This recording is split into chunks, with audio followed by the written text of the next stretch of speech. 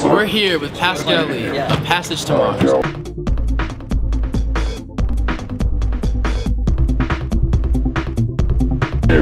Well, I've always wanted to go to Mars as a kid. And the reason why Mars, I think, is so interesting is because there's the prospect of possibly finding life on another world. We've been to the moon, but we know that the moon is pretty much lifeless.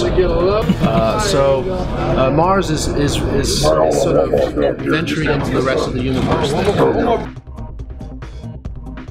I was just the leader of the expedition that's portrayed in the film, but the director of the film, Jean-Christophe Joffre, and the whole team did, I thought, an amazing job at conveying the adventure that we had during this journey.